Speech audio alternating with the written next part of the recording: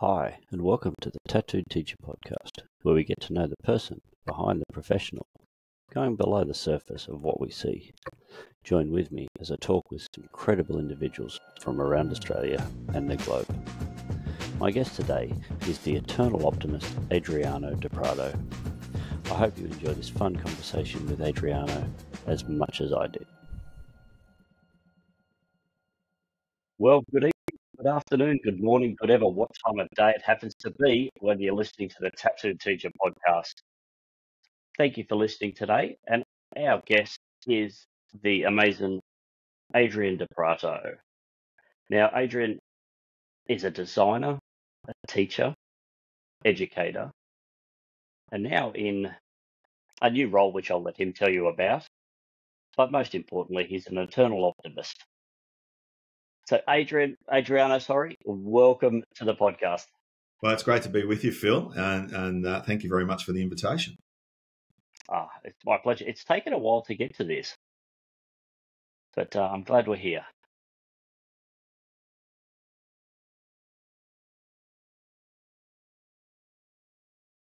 We still there? I am still here. Yeah, sorry. So it did cut out. So you cut out. We'll keep persevering. So go. I missed what. That's absolutely. No, welcome to the podcast. I appreciate your time. Yeah, I'm really excited to be here, mate, and I'm looking forward to the conversation. But first and foremost, I ask all my guests this: what is your why? You've been in design education for a long time now. So what has kept you there? Yeah, I suppose that's a really interesting question. And the best way I probably could answer it is this. I started out my professional life in the world of advertising, and my intention was going to be, in a place, in that kind of commercial place. Some of your listeners who have probably heard parts of my story before, even through my own podcast, would know that I then completed a teaching qualification while I did my design degree. And I got a phone call from a school who invited me to do a maternity leave replacement for 12 months. I was all of 22 years old and had no idea what teachers even earned at that time.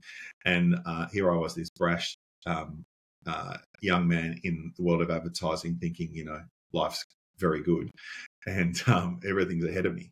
But I made a commitment to this school that I'd take on this job. And the way I look at it is that education chose me because I stayed in it.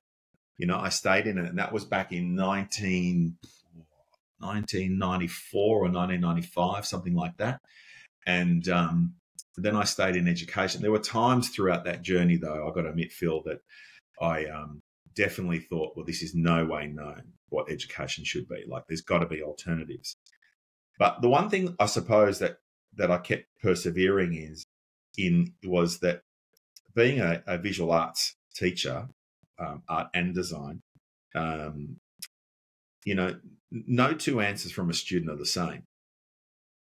And exactly. And that always kept encouraging me that there's got to be a better way.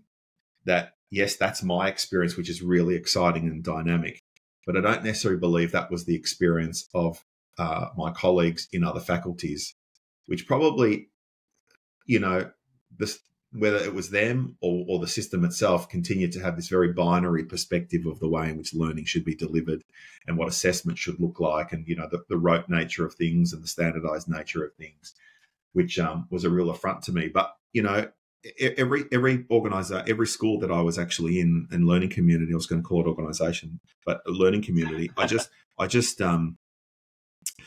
every time I saw that where there was what I sensed was a challenge or a problem, I just simply put my hand up and said, I want to be part of a solution. I was never anyone that wanted to sit back and be one of those that, threw the darts and whinged about their context or the circumstance. So wherever I thought there was opportunity, so I just kept pursuing those. And then, it steamrolled into opportunities to be, a deputy head at two independent Catholic schools here in Melbourne. And then after a while, Phil, I made the decision that I was exhausted. it was 2019, sorry, not 1919, 2019, and I was exhausted. Dad passed away that year. Mum was really ill, and I was, her carer. And I made a decision that I can't sustain this. I was doing 80-hour weeks as a deputy head at this school. Wonderful school. I've got great fond memories of that experience there. But it was time, it was time. And I then started a private business, started a podcast, wrote a book. And then I got a phone call from an executive search company towards the end of 2022 saying there's this opportunity in higher education. And you wouldn't believe it, Adriano, it's a art and design institute. And I just thought, I still had that burning desire inside of me about education. But I felt that this could be an environment where it was a lot more agile and a lot more flexible. Okay. And although highly regulated as a higher education institute should be, considering we are providing people with a certificate that's going to get them employed, I just felt that, wow, this could be really something new. And hence where I've now landed as the campus director at LCI in Melbourne, which is, an institute that primarily focuses on art, design and entrepreneurship education. So all the spaces that allow me to flex design thinking, allows me to flex the balance between explicit teaching and project-based learning, allows me to focus on the inherent potential of each learner. And in my context, it could be an 18-year-old or it could be a 50-year-old now, right? And just seeing individuals discover their possibility as emerging artists, designers, or entrepreneurs, that is a significant part of my why. This is a long answer to your question, by the way. No, I love it. And so I think at the crux of what I'm sharing with you is education and the opportunities that it has afforded me help me catch fire in the space of servant leadership. I think that's the key here. And I think that's central to my why. My why is about helping people get to the point of their own self-actualization where they unlock their human dimension potential. And that's the thing that keeps drawing me back. Those magic moments, I'm sure you've had them in the classroom too, those aha moments when that student has made that breakthrough and realized, I actually belong here, like I actually can do this. And when that happens, the learning that follows is transformational because they'll take risks, they feel safe in that environment, they'll push the boundaries, and they'll keep challenging themselves to be better than they were yesterday. And for anyone listening to this who's not an educator, that's the magic part of what we do on a regular basis. And seeing that happen is pretty phenomenal. Yeah, you've touched on so many things. I mean, you've design thinking, art and visualization, entrepreneurship, the aha moment, a safe learning environment. I mean, we could almost press stop now and that'd be done. Sure. But it's one of those things. You're right. It keeps us educators coming back when we see the light in the eyes, and then it's like when you play around the golf. I'm a terrible golfer, but you hit one ball perfectly every game. Yeah, right. And you always go back because you go, I can do that again. It's quite seductive in many ways. I mean, we've got lots of challenges, I suppose, on one level in education in Australia and across the globe as we navigate, the complexity of a changing world. And we are in the midst of a skills revolution. We are in the midst of a world that is in the grips of geopolitical shifts, the climate emergency. We've got biosecurity on a regular basis. We've got resource scarcity increasing as a result of that. We've got the challenges of the identity politics that are going on throughout the world. The cultural wars that go on, kind of unnecessarily, of course, but it's our reality, right? And so we're navigating that space At the same time, we're trying to, in many ways, revolutionise K-12 education as well as tertiary, and it's a very complex space. And I think today the expectations on teachers, the people that do what you do, the chalky at the front of the room, at the coalface, the complexity of what you're called to be today is challenging, but it's also filled with enormous opportunities, I reckon. And those opportunities are ways in which to continue to shape what education can be to prepare the students within our care for their tomorrow, because it's not ours, it's theirs, really, isn't it? I mean, the people in your classroom are going to be the future captains of industry, let's face it, and the future contributors. And the people who are probably going to be running the retirement homes that we'll end up in. That's a scary thought for some. We better be nice. We better be nice. But like we're in a place right now where the urgency for change is real. And I feel for educators because it's a complex time, I reckon, to be an educator, with shortages going on. No real significant change to working conditions because we just keep rolling out the same binary agreements, and no one's being really creative about how we can effectively use time instead of it being time poor to time rich. Yeah, there's so many things that could be changed, and just little tweaks here and there, and I think would make a huge difference. However, as you know, working in an institution, change is very slow. Yeah, look. I think that's an interesting statement. I don't disagree with that in the reality of most learning contexts. But I'll say this, Phil. I've had the great pleasure of interviewing lots of people over the last few years, and I describe them as game changers intentionally because they're individuals within their industry, and many of them are within education, and many of them are principals. They're not waiting for permission anymore. No. And so yes, change is complex. It is difficult. But I reckon if we keep saying that to ourselves, then we've convinced ourselves that it's so hard that we're going to not even attempt to, broach that subject. The difference that I've encountered with individuals who have said, yeah, it's complex and it's difficult, because the first thing that people ask themselves when change is afoot is, how does it affect me?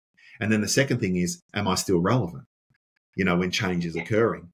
But these people that I've had the great pleasure of encountering over the years and seeing their practice unfold have the courage to go, okay, I've got a responsibility to today and managing today, but I am not going to allow the noise to prevent me to think about what could be tomorrow. And they've created cultures and a practice that allows them to continue to move on a continuum, not revolution so much, maybe more evolution, which I think is a probably more palatable way to navigate change for many. And so I feel that there are people who are willing, and to be fair, Phil, there are people who are not willing, who actually, I think, lack the courage, and that might be a provocative statement to make, but I believe they genuinely lack the courage to want it to be different. Yeah, I think they have the fear of the unknown. So they're like, I'm comfortable here. What if this goes wrong? And as you and I know, with design, we want to know what can go wrong. Yeah. And we explore that, and we actually thrive in it sometimes. Yeah, absolutely. This is the magic thing about design technology. That's your space, or whether it's graphic design or interior design and so on, which is more my wheelhouse now. You and I are still bound by learning outcomes. We're still bound by, I think in secondary education you're calling it achievement standards, right? It's the same vernacular. It's all the same. It's all the same, right? We're bound by that. We have an obligation in education to not only help students acquire the knowledge, the skills, but to apply it. And in our context, in our learning area, we apply every bit of knowledge, every bit of skill that's being taught straight away. So they are actually navigating the complexity and the challenge of the knowledge, the theory of the knowledge and the skill, all in the one hit because they're applying it in the context. We will start with helping them develop their mastery of that, right? We'll help them start developing what joinery looks like, how to sand something, how to stain something, how to make the robotics work, or in my context, it could be orthogonal drawing or isometric drawing or floor plans or elevations, and so on. Or in graphic design, it might be the technical elements of how to navigate Adobe Creative Suite. So there's a skill component that we are navigating through that's a non-negotiable. We understand that because that's the knowledge of that discipline. Then there is the knowledge of the discipline from a conceptual point of view. But the beauty is we allow them, we create exercises where they can trial all of that. And then we create an exercise that allows them to showcase their creativity and their imagination and further apply those skills and that knowledge they've learned, where they develop the most fascinating folios, And every time I see that, I just think I'm always engaged in what their learning journey is or their thinking process. That's the stuff that I go, wow, that's a fresh approach, to say, let's say, it could be a thing for someone who's vision impaired. One of the walking canes. I've seen students design things that have robotics as part of that can sense the ground underneath it, and I just think, how brilliant is that? Here is this person who's got a social conscience, wants to help someone who's got an impediment, creating a device that they've used all the time, but let's make that device even more accessible for someone with that impediment. And I just think, how remarkable is that there is this young person who is so conscious about the other and wants to do something about it. And they use design. And the first step, of course, is the empathy piece in that design thinking protocol to enter into that space. And I think, imagine a world where businesses, governments started every road towards a solution through an empathy piece. Imagine a world where there was this deep tuning in and listening about what's the need, really what's the need, understanding the pain points, understanding the gain points, and working through it, and then getting to a point of defining it and the return brief, and then getting to an iteration stage, and being okay in that iteration stage to trial lots of things, and then get the feedback, and then create the prototype, test it again. And then eventually test it, with an audience, and make those necessary refinements before they jump into it. Imagine if they took the time to be that conscious around, human-centered design, the way in which we tackle sustainability with our planet, the way in which we, continue to look at the housing crisis in Australia, or the way in which we look at really solving problems alongside of and in support of our First Nations people. It'd be really fascinating if we actually took the time to do that, because as you and I both know, the power of design thinking is it's inherently human-centered. Yeah, immediately, because your first step is empathy. It's like, how do I feel, or how do I put myself in their shoes just for a minute, or their perspective, and try and bring that into what I've felt, experienced, and want to actually do.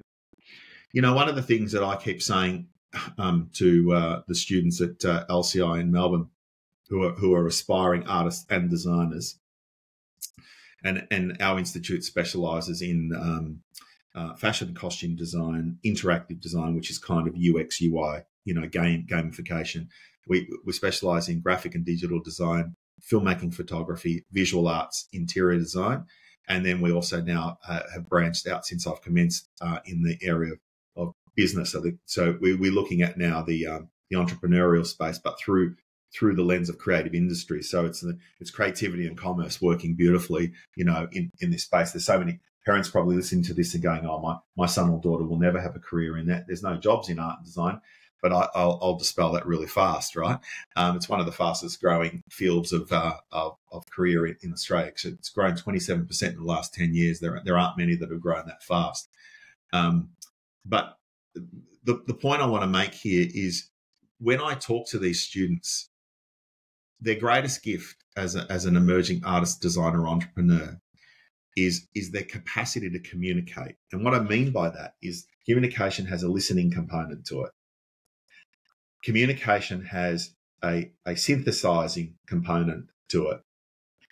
And it's also about listening, not to respond, but just simply to understand. That's that empathy piece. And communication then has a capacity to allow these emerging artists, designers, and entrepreneurs to tell a story. There's a narrative behind the communication, whether it's in a visual form, whether it's in a written form, whether it's in a spoken form. That's their real gift. And that can only happen, as you've said, if there's a deep tuning in about the other and the needs. Whether it's a human-centered design or whether it's a planet-centered design, it's about really listening and tuning in about what that is and gathering the necessary data.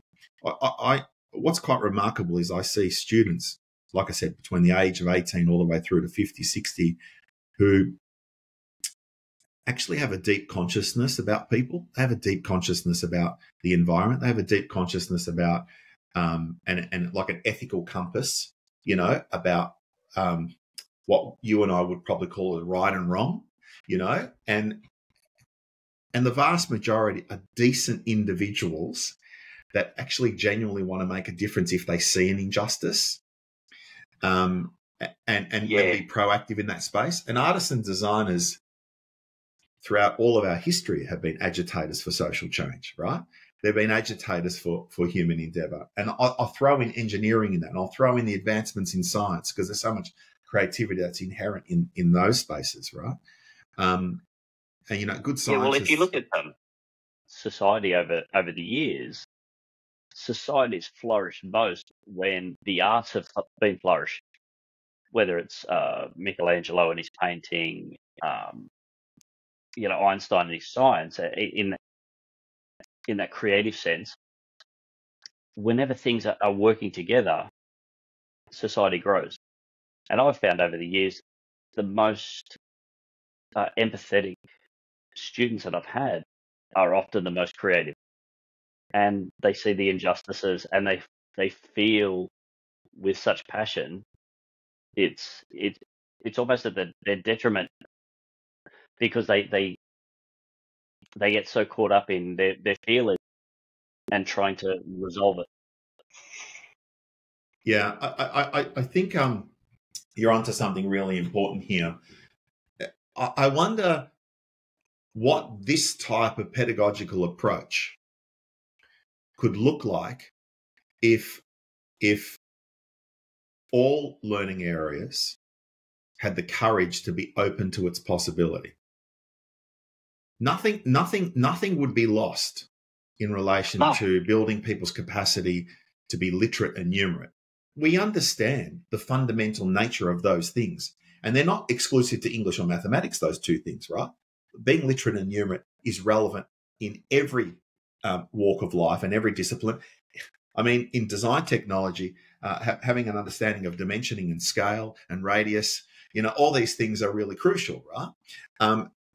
But I just wonder if what learning could look like if we had this layer over the top around this design thinking protocol or methodology that allows us to not only then measure a student's capacity to demonstrate an achievement standard or a learning outcome, but also measure character, also measure wellness. But I want to come back to that character piece, to measure something that is ultimately about a particular disposition. And I know now that being in higher education, we have a responsibility not only to the knowledge of the discipline. Of course, no one wants to hire an interior designer that doesn't know how to do a floor plan or an elevation. I mean, you wouldn't want them working with your builder and you've got 3 inches in your doorway that shouldn't have been there, and the wind and it's blowing a gale through it, right? So we want people to have the knowledge of that discipline, but at the same time, we want them to acquire these graduate attributes that allow them to be effective and full functioning humans, in society and in their profession, where they're independent and they can collaborate, where they're ethical, where they understand ethics and social responsibility, where they are open to the possibility of digital technologies, where there is communication and teamwork, where there is problem solving capacity and being agile and adaptive, and all those kind of character attributes or dispositions that ultimately are the things that get you employed. Yeah, it's often the intangible that have the most valuable. Yeah. I mean, I hate the terminology soft skills, because to actually have what they call them are some of the hardest things to learn and to grasp and to understand. So skills can be taught. Practical skills can be taught. They can be enhanced, but character is there. It's hard to change that once you get to an adult level. Yeah, absolutely. And I feel like one of the things that I used to talk about with the School for Tomorrow, which is the business I started with Dr. Phil Cummins, we said character, competency, and wellness. They were the 3 fundamental buckets of the reason why we do school. And the competency piece, most people understood, and that was a comfortable wheelhouse for most educators. But I guarantee that character is not on the agenda and is not given explicit time within a timetable in a K-12 context in any meaningful way. I'm not suggesting it doesn't happen, but it's not necessarily explicitly looked at or done with the same level of commitment as it would be for the learning areas. And the same with wellness. Wellness is often, your 15 minutes of the morning, which is really a roll call, right? Or there might be a dedicated well-being period throughout the week. Oh, we've done our well-being, off we go.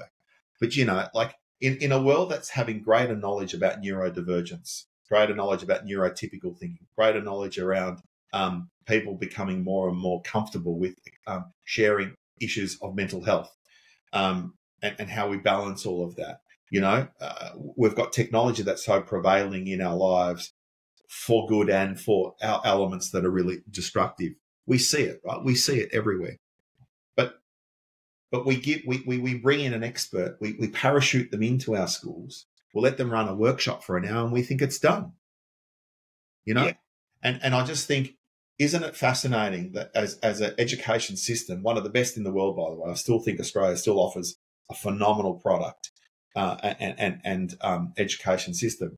But why is it that we continue to focus more on the amount of time they sit on a seat throughout a day?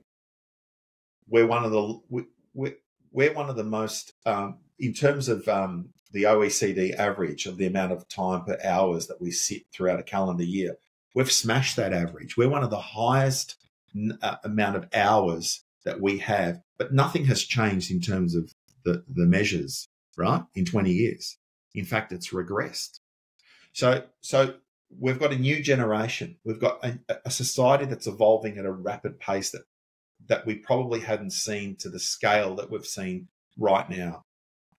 We're connected on a global scale on a level that we probably hadn't seen prior to the advent of, say, something like the Internet of Things or social media, or now the advent of artificial intelligence in a more pronounced way, although that's been around for a while, but it's, once language models come into it, it's a real game changer, right? And so, absolutely. So I think, why is it that we keep going, this is the way schooling has to be, this is what it has to look like from this time to this time, and let's, they need more hours, let's give them more of that, and let's test them more frequently. We continue to roll out this antiquated way of delivering learning. Yet the students that are coming through, the generation that's coming through, is completely different. You know, I want to know how. Go on, sorry. So yeah, they don't need that, sage on the stage. No. They want information, like I do. If I want to learn something new very quickly, YouTube, it's there. I can watch it, 15 minutes. You know, I think there's still, for me, because I'm biased about teachers, of course, I feel that teachers still have a significant role to play in the life of and the formation of children and young people, then ultimately, say, at a university level. But, in our context, we don't even call them professors. They are academic mentors. In fact, we just refer to them as mentors. They are delivering knowledge, delivering skills, sometimes in a didactic way, sometimes in a more dynamic way. But we structure our learning through design laboratory philosophy. These are large, long-hour classes over 6 hours, but they're broken up into mini activities and workshops. We have specialists that come in. Every one of our mentors is not only an outstanding academic, but they are also a professional that works in industry. I think that's critical. So they're always in touch with the latest movements within their sector, so it can be current. I've got mentors who just like the students review their units at the end of every 12 weeks to really scrutinize it and go, okay, well, that's working, but or it's no longer working, or we need to refine that, and so on. And so we're at a place where they're understanding their role as a mentor that goes beyond the distilling of just knowledge or skill. They understand that they have a responsibility to the full student experience. And what does that look like from a well-being construct? What does that look like from a character construct? What does it look like from how I'm preparing and supporting students to unlock their potential and develop the employability skills they need to thrive in their future?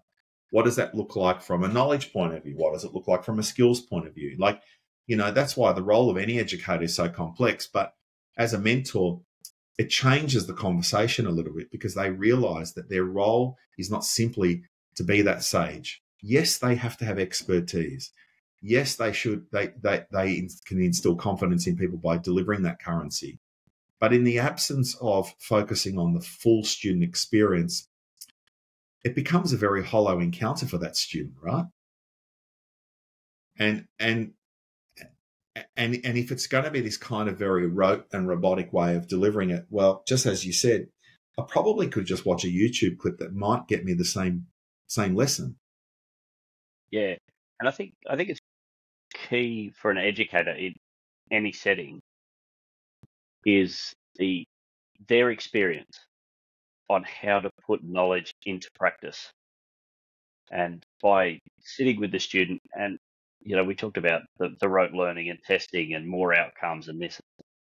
And as teachers, as you know, we're called for standardized testing, but individual education plans. So there's just this huge contradiction, but yet they're putting more weight on, we've got to get the standardized testing right. Whereas, if the kid doesn't have breakfast or has a fight with mum or dad, or something goes wrong in that morning, that test is gone anyway. So it has no relevance. And it's interesting because Phil, I'm actually a firm believer in the relevance of standards, because I think standards create habits, create culture. But standards is completely different to standardization. Yes. Right? Because, I might have a particular series of standards in a higher education institute around academic integrity, right? There's some non-negotiable pieces around plagiarism or contact cheating, or appropriation of other people's work, and so on. That's a standard, because I want to ensure that we are supporting aspirant artists, designers, and entrepreneurs to take their place in society as ethical beings. As people who are going to have a social responsibility in that regard. We'll have standards about how we coexist together. We're all different. We've got different ages. We've got different lived experiences. We might have people. We might have people that have different faiths. We might have different sexual orientations, different races altogether. Some have abilities. Some have disabilities. You know, like it's such a melting pot that we have in Australia, which I think adds to our richness and makes us really exciting. But at the same time, you know, we've got to create some standards around codes of conduct and how we coexist and how we respect one another and how we interact with one another and how we regard one another and how we give people space to voice themselves without judgment, you know, and fail forward, all that type of stuff. So there's standards wrapped around all of those things because they create habits and habits create culture. But the challenge with standardization is I think all it does is perpetuate the tyranny of average. Yeah. You know, and what invariably can happen is that our benchmark is a minimum. And I don't know if I want to be continually part of a society that aspires for average. When as humans we've constantly evolved because we've gone, how can we be better than we were yesterday? And you're right about a bit of that contradiction that as a system, we test them through standardized approach. But in a school, we understand the inherent value of the whole school experience, and we want to give each person a best start in life, and we give them these individual learning plans. The problem is, at different points of that learning journey, they have to be measured against the same standard. Yeah. And if anything of modern science has told us, especially the neurodivergency, there's no normal student. Yeah, I think that's I think you're right. I mean, I would no longer use that word normal because I think it could challenge and trigger some people. But I understand what exactly. That's what I mean. There's no one student. You know, there's this spectrum of students that come to us, as there are the adults that care for them, right? And we're all on that in some capacity. You know, again, I'm fortunate to be in an environment where the very first thing that we do, we have an orientation day like all universities would, and it's the same in the secondary context as well, right? We have an orientation day, but our orientation day isn't just about the tin tax, isn't just about here is our LMS, this is how you log on. Here is your email password, email, this is how you create it. All those things are important, and we do that, right? But the very first session that the students have is a session that we call the pedagogy of encounter. And the session is fundamentally about our students and demonstrating to them when we use art and design to support this thinking protocol, where we invite them into a deep discourse about themselves, about the place they're about to encounter, and the others that are in that room. And we run through a series of exercises where each person then contributes their perspective over some artworks that we present to them. And invariably, as you would know, you could get students pick the same artwork, but because of their lived experience, and don't forget, I'm in an environment that I've got a broad range of ages and lived experiences and orientations and all those type of things at a university level. But then they all share their perspectives of these artworks in a way that really speaks about who they are. And one of the most important things about this pedagogy of encounter is it's divergent thinking, it's design thinking, it has the empathy piece to start with. And what we're trying to do at LCI Melbourne is model that diversity, equity, and inclusion aren't woke statements. I'm not interested in that. I'm not interested in people throwing that down my throat. What I'm interested in is, what does that look like in a lived community?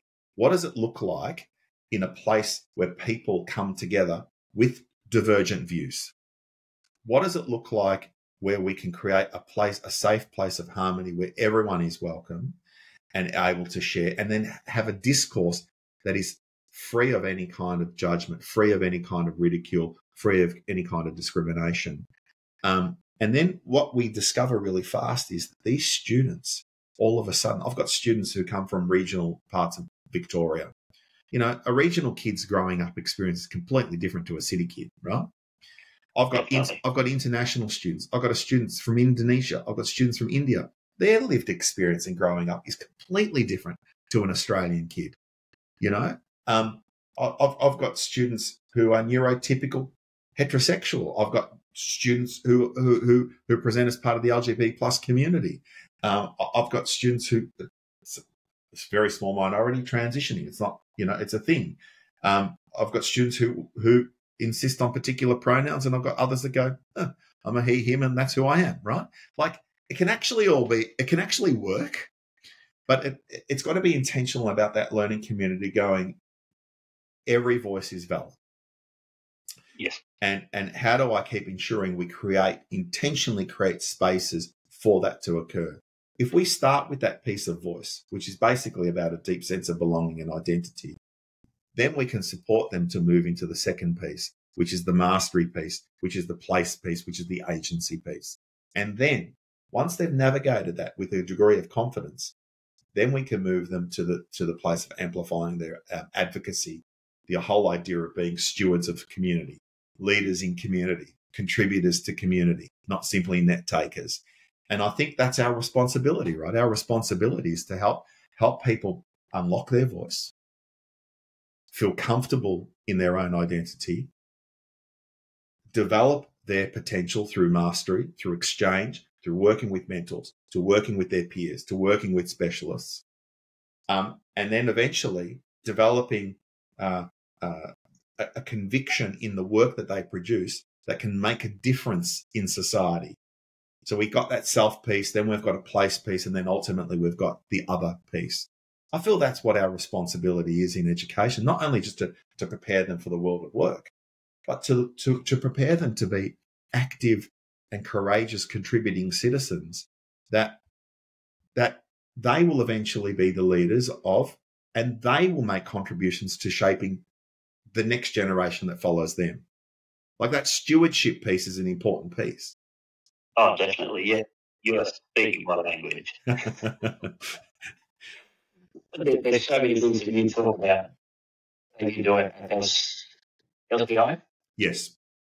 Yeah. And I do in my classroom. Yeah, it's about getting the students to listen to each other, to have enough courage to express their opinion, but not to be shot down by anyone else. Yeah. Like one term I heard recently, and I love it, is let's disagree without being disagreeable. And it's about having that respect. Yeah. Like you said, you've got a diverse range of age and cultures and the whole melting pot. Yeah. But they all bring something valuable to the room. You know, like, I'll give you an example. I'm of a generation that only ever grew up understanding he and she, right?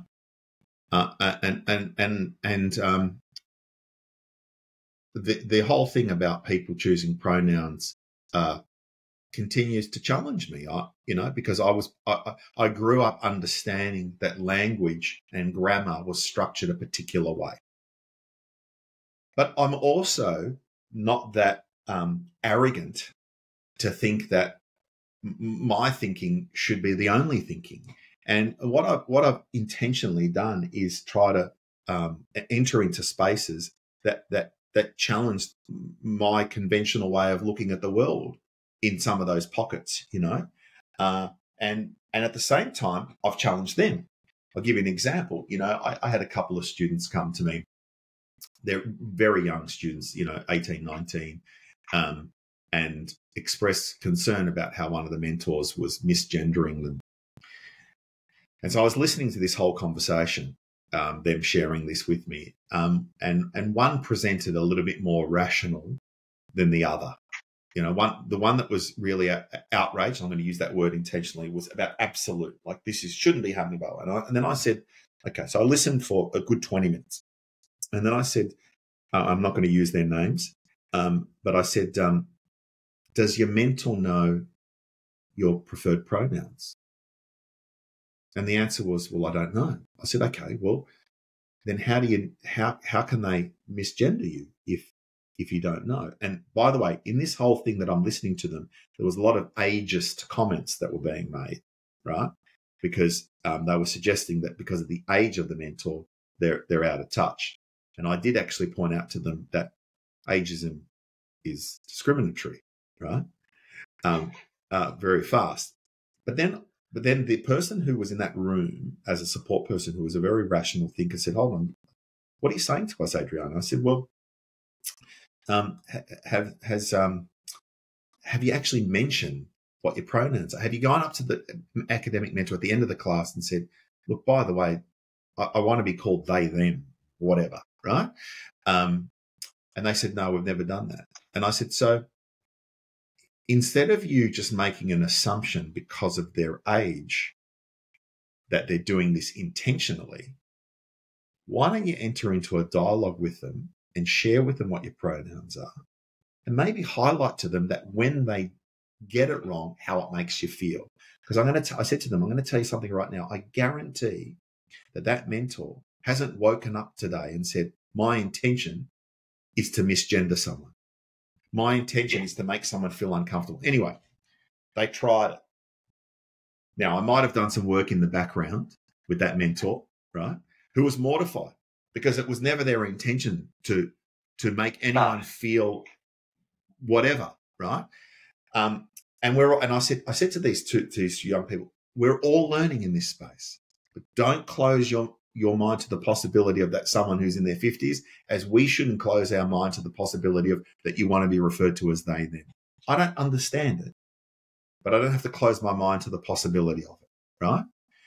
And so then they entered into a dialogue, and I said, and I said, how's it going? And they said, well, the whole dynamic has changed. I go, what's changed? And they said, well, we've entered into a conversation. I go, yeah, because you were quick to judge and you were quick to hang someone, but you weren't quick to simply have a conversation with them.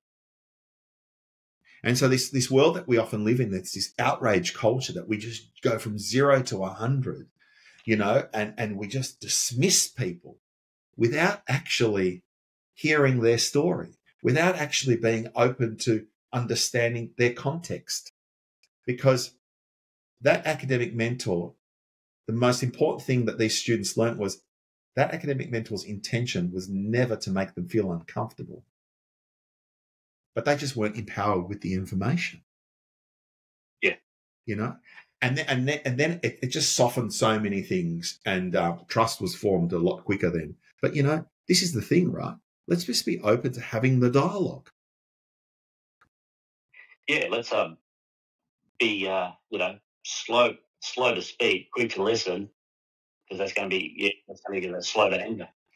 Yeah, absolutely. And I feel that we have a responsibility in all of our learning communities to create safe spaces where people can have the dialogue.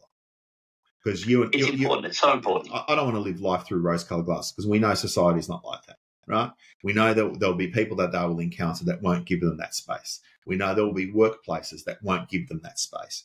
But I feel that as learning institutes, we have a responsibility to create spaces where we ask the question, whose voice is missing, and what does that impact our understanding of the world? How do we keep doing that? Absolutely. Like it's so important in today's society, and it's one of the things that I think over the years it's disappeared to a certain extent for whatever reason. Yeah. Some people will blame social media, some people will blame certain things in society. Whatever the cause, I think we need to look at how do we change it back to having a robust dialogue, having conflicting points of view, yeah, having that discussion, and then walking away friends. Yeah, I think so. And I think sometimes it's okay to sit in the tension for a little bit too, right? But it doesn't. It shouldn't then mean that I dismiss you outright. Look, I'll put a little asterisk to that. I mean, if you're if you're saying something that's blatantly racist, or if you're saying something anti-Semitic, which is racist in its construct, if you're saying something that is inherently misogynistic or sexist, that shit should be called out, right? Definitely. Right? That shit should be called out. That's the standards that, we were talking about a bit earlier.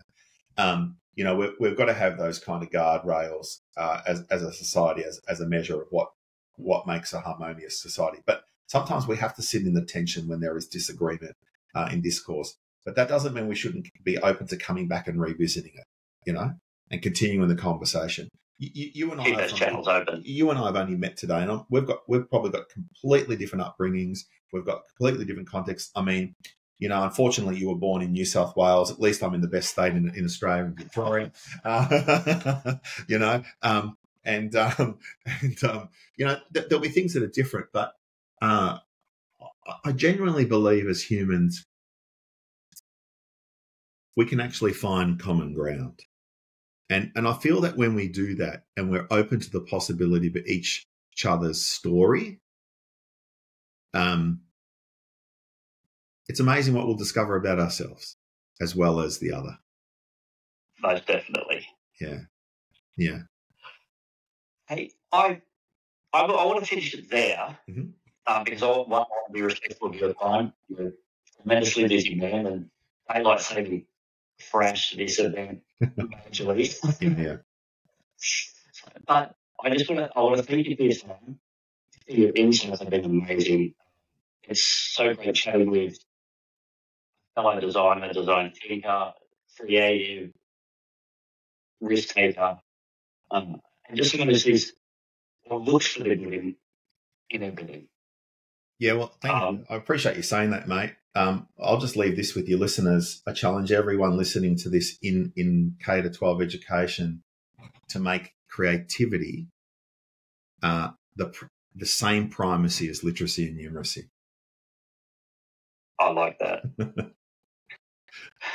Hey, what's the best way to get a hold of you if people want to contact you? Yeah, sure. Look, I'm pretty active on LinkedIn, so I reckon it's very easy to find Adriano Di Prato on LinkedIn.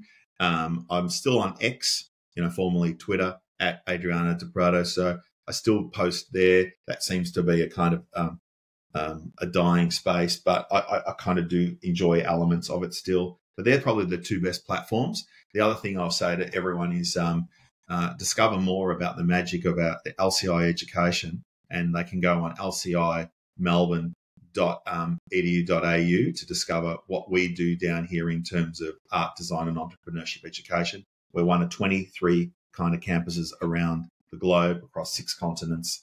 Our Northern Hemisphere campuses have over a 65-year pedigree within this particular space. We're relatively new in Australia.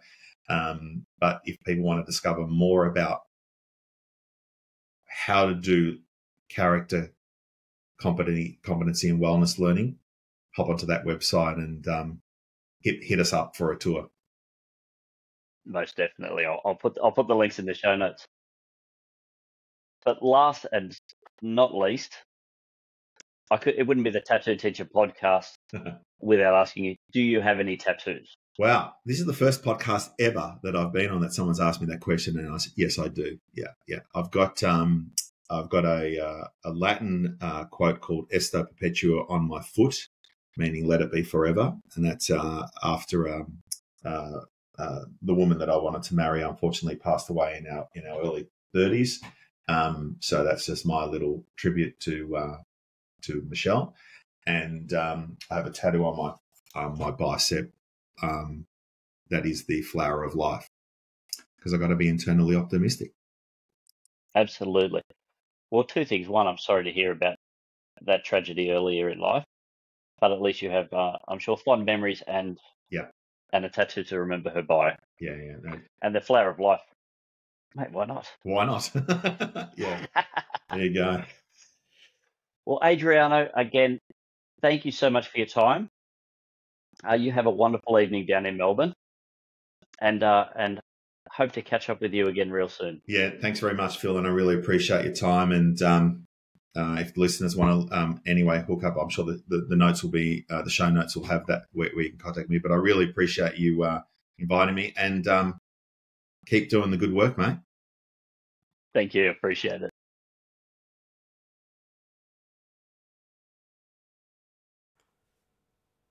Thank you for listening to the Tattooed Teacher podcast. I hope you enjoyed the conversation and found it insightful. If you like what you heard, please subscribe, leave a review, and share with your network. Special thanks to DJ Fruit Salad for the music. You can find more of his work on Instagram at DJ Fruit Salad Official. Thanks again for listening, and I hope to see you in the next episode. Stay cool, be blessed. Thank you for listening to the Tattooed Teacher podcast. I hope you enjoyed the conversation and found it insightful. If you like what you heard, please subscribe, leave a review, and share with your network. Special thanks to DJ Fruit Salad for the music. You can find more of his work on Instagram at DJ Fruit Salad Official. Thanks again for listening, and I hope to see you in the next episode. Stay cool, be blessed.